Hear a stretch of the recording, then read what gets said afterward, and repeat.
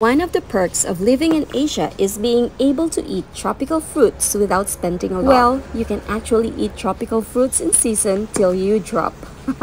Well.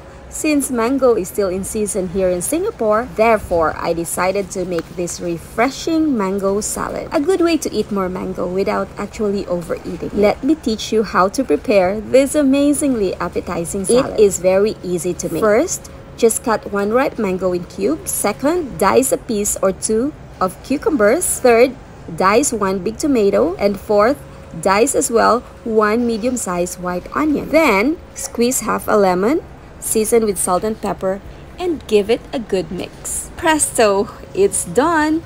Isn't that easy peasy? You can keep it chilled in the fridge for a good 30 minutes or eat it straight away with your choice of tortilla chips. What a refreshing snack to munch. Plus, it makes eating the tortillas less guilt-free.